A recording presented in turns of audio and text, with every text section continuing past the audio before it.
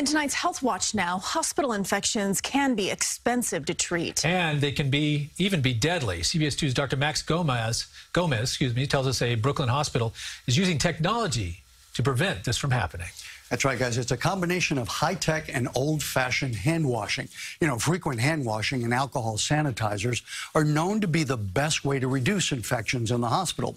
But busy doctors, nurses, and staff don't always remember to wash as often as they should. Technology to the rescue. When nurse Shirley Bristol-Gabin walks into a patient room, the first thing she does is use a hand sanitizer.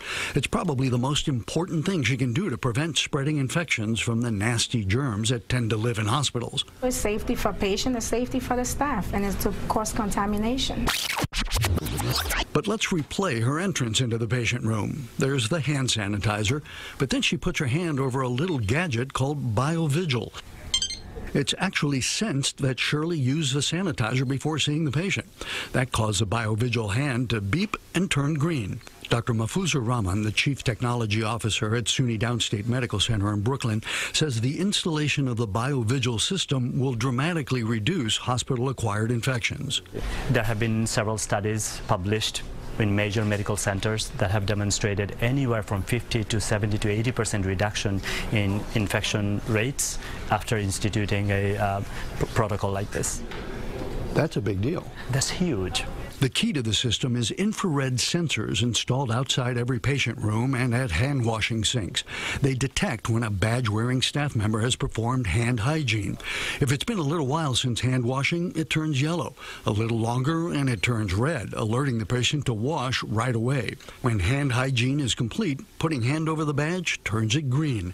That gives patients like Gail St. John peace of mind. You see that light come on, the hands, it's clean. Makes you feel better. Yeah. Now, technology like BioVigil isn't cheap, of course, but SUNY Downstate has made the commitment for patient safety, knowing that preventing just a handful of devastating infections makes the system pay for itself. Now, I'm going to show you how it works. I've got the little badge on. It's red, right? Yours is red. Right. I actually wash my hands. It's just the demo, but I'm going to show you. So it's red. Now I'm going to use a little hand sanitizer. Put it here. Put it over it.